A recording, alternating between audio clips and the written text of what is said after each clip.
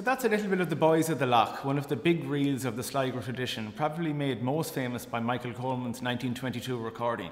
Michael Coleman was from the heart of South Sligo, right in Cheoil, and he emigrated to America in the early 1900s and became one of the very first big recording artists of the Irish tradition. And he had a worldwide impact both in America and back here in Ireland, and the Boys of the Lough was one of the tunes he made most famous.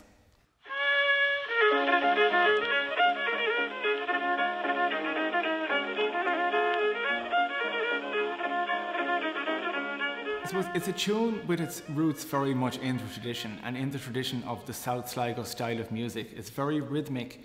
The melodic structure that it has is very in keeping with the fiddle tradition that was around Cheoil at the time Coleman would have recorded it. And it was very, very suitable for dancing as well, so you can see why it was such a popular tune.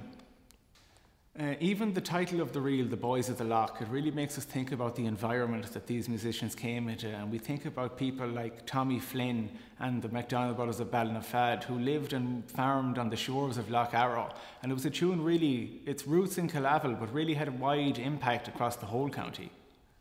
Just up the road from Michael Coleman's home place in Cheoil, there's a recreation of a thatched cottage.